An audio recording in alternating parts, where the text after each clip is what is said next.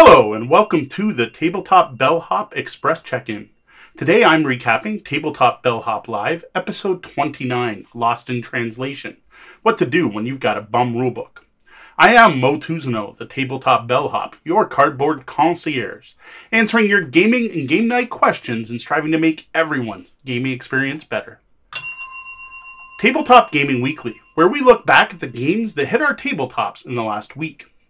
Now I'm going to start off with our Gloomhaven recap first this week.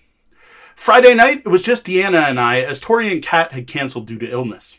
Don't worry, they're on the mend, and we'll be recording the next show with a full player count.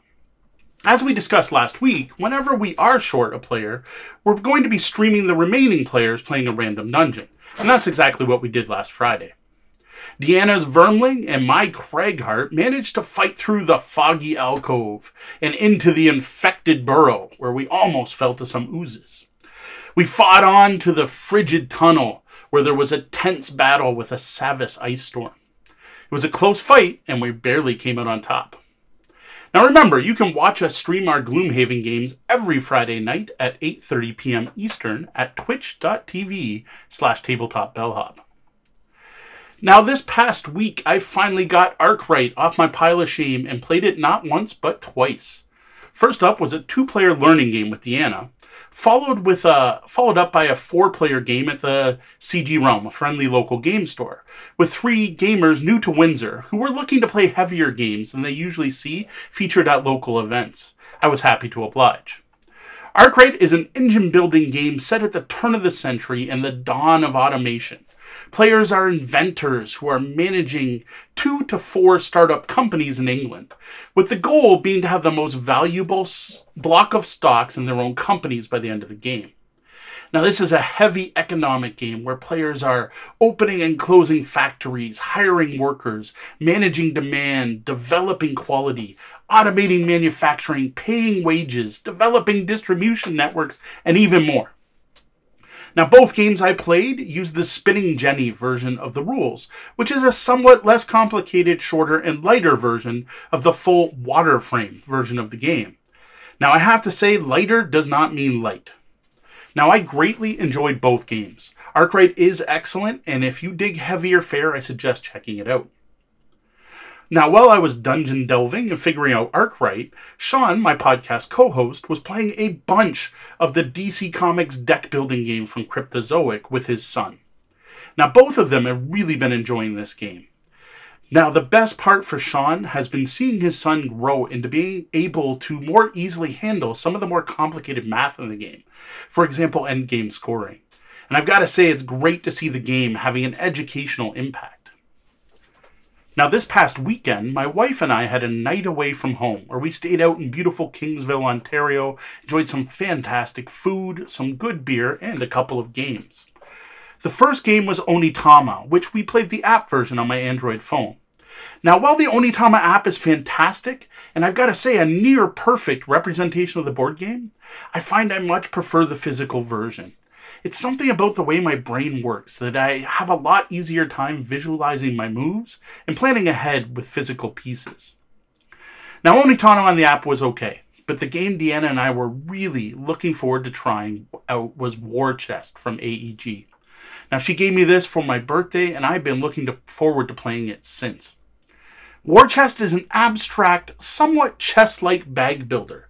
Each player gets 4 units for their army, and puts coins for these units in a bag, and then draws out 3. Now, these coins are multi-use, and they're used to play and recruit new units, or move, bolster, and attack with units already on the board. Now, the board has control zones on it, and the goal is to capture 6 of those control zones to win the game. Now, so far, we both really enjoyed the game, but at this point, we've only played 3 games, and all 3 of those games were with the recommended starting armies. So I can't say much more than that about the game at this point. I do expect this one will see a lot more play in the future, and I'll be sure to let you know my thoughts when we play more. Now, I did get in one more game this past week, and that was a game of Star Wars Destiny with my oldest daughter. Now, this was our first time using decks we constructed ourselves, and I gotta say, playing with the tournament legal deck was way more enjoyable than just playing with the starter sets we've used in the past. Overall, I still really enjoy this 2-player deck and dice builder, despite its collectible nature. As usual, this weekly look back only scratches the surface. For more discussion about these games, be sure to check out the full podcast when it goes live, Tuesday mornings at 2 a.m. Eastern, both here on YouTube and on your favorite podcatcher. Couple of announcements. Sean, Deanna, and I will be out Breakout Con, downtown Toronto, March 15th to 17th, and I am so hyped about this con. This was by far my best con experience of 2018, and I expect this year to be even better. Now, another con that Deanna and I will be attending this year is Queen City Conquest, or QCC, in Buffalo, New York. Now, this con isn't until July 12th to 14th, but they're currently having a 30-day sale where all badges are 25% off. This launched on February 15th, and I've been told that this will be the last time badges are on sale before the con. Ask the Bellhop. We're here to answer your gaming and game night questions.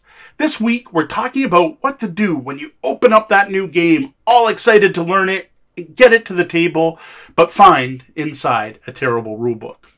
This is based on a question that Charles Baroche asks. Why is it that no one seems to know how to write gaming rules that can be understood clearly?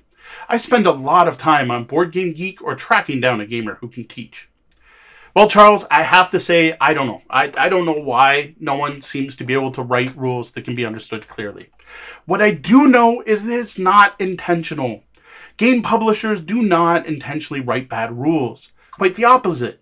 Publishers want the rules to be as clear and as easy to understand as possible. They want you to pick up that game, put it on the table, and learn it quickly. They want the rules to be easy to read, and they want you to be enjoying and playing their game. Now, while I can't tell you why we're getting bad rule books, what I can do is offer some suggestions about what to do when you find yourself with a game with a bum set of rules. Now, my first suggestion is to look for instructional videos. Learning games by watching a video is still pretty new, but man, it is extremely popular. For many people, this has become the primary way to learn games. People will just bypass the rulebook completely. Now, one of the most well-known channels for how to play videos is Watch It Played by fellow Canadian Rodney Smith. Rodney produces excellent quality videos both on his own and for game companies that I find great for learning games. Now, I'm also a fan of Richard Ham, and his Brado runs through videos. He not only teaches the game, but goes through setup and a few turns of each game while teaching the rules. The one thing to note, though, with Rado is that he teaches everything for 2 players only, though he does explain where the rules differ for more than 2 players. Gaming Rules by Paul Grogan is my other go-to for video tutorials. In addition to full rules and setup, Paul's channel also includes a number of excellent reviews. Now, there are lots of people out there doing game teaching videos, even us now. You can check out our Gizmos video right here on YouTube. What I suggest, though, is trying out a variety of channels and finding the ones you enjoy the most. Now, if you do find one you like, make sure you smash that subscribe button. Not only is it a good way to say thank you to the content creator, it also helps get their videos more views and break through the YouTube filtering algorithms. Now, up next, I want to talk about player aids and rule summaries. Now, I love it when a publisher includes rule summaries and player aids in the box. Please, please do this more. Every publisher that does this, I thank you. Sadly, though, it's not common. And when there's no rule summary in the box, that's where I run over to BoardGameGeek.com. Almost every game I've ever bothered to look for has at least one rule summary created by fans on BoardGameGeek. When you find a game that has lots of them, what I tend to do is look for the one with the most thumbs first, but I always compare a couple of them to find the one that works best for my group and my way of learning and teaching. Now, another source of really impressively designed summary sheets that look great and work great is the Esoteric Order of Gamers. Now, they have a ton of resources for almost 300 games so far at the time of this recording. Now, these resources include rule summaries, reference sheets, reviews, and recently they've started to add foam core box insert plans. Very cool. Now, Sean did note on the full podcast that both of these sources are often worth checking out even when you have a good rulebook included with your game. There's something to be said for a good player aid or summary sheet that's able to condense even a well-written rulebook down to a page or two. Now, while looking for rule summaries, be sure to check for updated rulebooks themselves. It's rare to find a publisher that doesn't have a PDF version of their game rules online, and often they'll release updates to these rulebooks, so it's worth checking the publisher's websites to see if the version in your box actually matches the latest version of the rules. Nowadays, I'm also seeing a growing trend of games that don't even include the rules in the box, where you need to go online to get the latest version. Now, Fantasy Flight did this with Keyforge, which some people love and some people hate. Now, besides actual websites, there's probably an app for that. First up, there's actual app versions of many of the most popular games out there, and these can be great for learning how to play a game, as most include step-by-step tutorials. Now, along with game apps, there are a growing number of what they call game helper apps or companion apps coming out. Now, these are coming out both from publishers and fans. Now, I found these are great for finding questions to your rule answers. Many of them include FAQs and updated versions of the rules and multiple examples. Now, there is one new thing that is starting to hit the market now, just now, and these are apps designed to teach you how to play games. Now, Dized is the new hotness in this market, and it just had a very, very successful Kickstarter campaign. Now, Dized promises you'll never touch a rulebook again. Now, I have to say, it's not there yet. What they have now seems to be nothing more than indexed rulebooks and searchable FAQs for the games they support. But they are promising a lot, and I think it's going to be interesting to see where this goes. Now, overall, I personally still think one of the best ways to learn a game is to have someone who knows it teach you.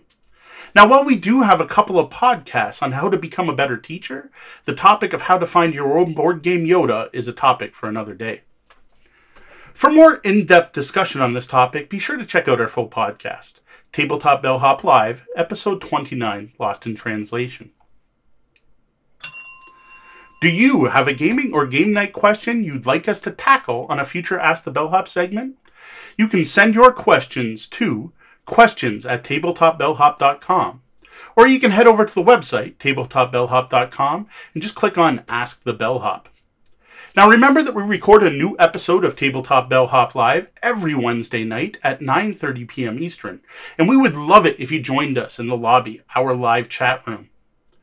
Now, the edited podcast version of that live show gets released every Tuesday, and you can find it on YouTube or on your podcatcher under the Tabletop Bellhop Live. Now, if you enjoy the content we're providing, please consider tipping the Bellhop at patreon.com/tabletopbellhop.